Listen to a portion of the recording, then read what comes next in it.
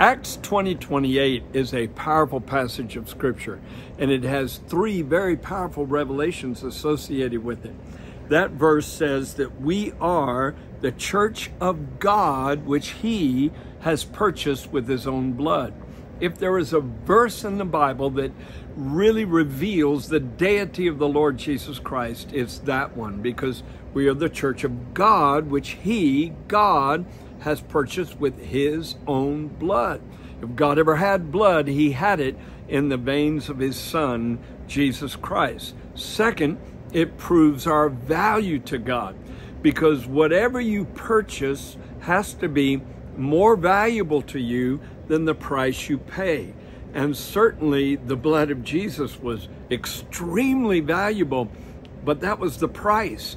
And the bride of Christ is the thing that was purchased, the church of the living God. We are even more valuable to Him than His own blood. And then number three, it reveals our identity in the plan of God, because God refers to us as the church.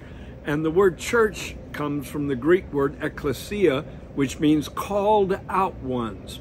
We have been called out of darkness into His marvelous light, called out of satanic control into the protection of angels, called out of the death, which is a curse on the entire human race, into the eternal life that is granted to us as sons and daughters of God. The church of God, which He has purchased with His own blood.